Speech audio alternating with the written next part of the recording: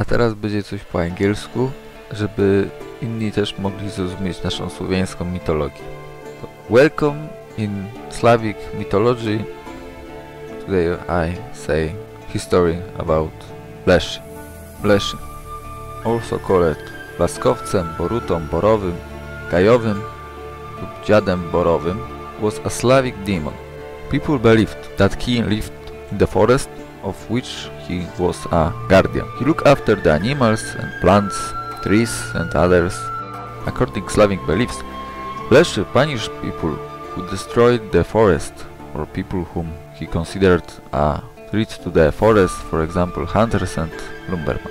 So, before going to the forest they made sacrifice to Leszy. To other people Leszy was neutral, or even he helped them out of the forest when they got lost. People who picked the mushrooms, berries, he showed the best places or carried people from attack of wild animals. According to Slavic beliefs, Leszy was an old man with unnatural white skin. His height was depending on the height of tree around him. Leszy could also transform itself from wolf, bear, owl, or even into the wind. He lived in the deepest part of the forest.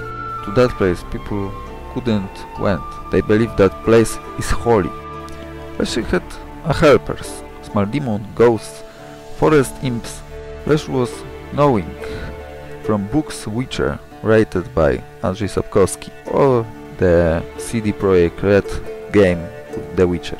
And that is the end. If you are interested of Slavic mythology in English, please write in comments, and bye.